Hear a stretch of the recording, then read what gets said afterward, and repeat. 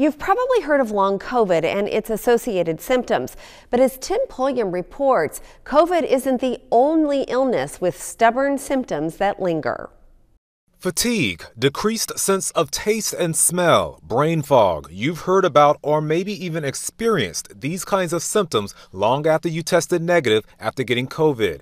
But are these kinds of lingering symptoms unique to COVID-19? Researchers in the UK found that for both COVID-19 and non-COVID respiratory infections like the common cold, people report lingering symptoms more than 4 weeks after they first get sick.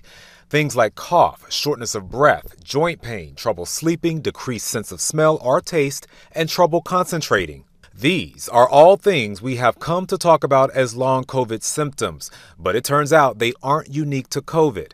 In the study, about 13% of those who reported lingering symptoms 4 weeks out did have COVID earlier, but almost 5% who had these symptoms had been diagnosed with a non-COVID infection instead. But some symptoms were more likely to happen after COVID than other illnesses, things like trouble tasting or smelling, dizziness, or memory problems, what people sometimes call brain fog. The study also identified which symptoms seemed to go away first. These were things like coughing, shortness of breath, and problems with taste and smell.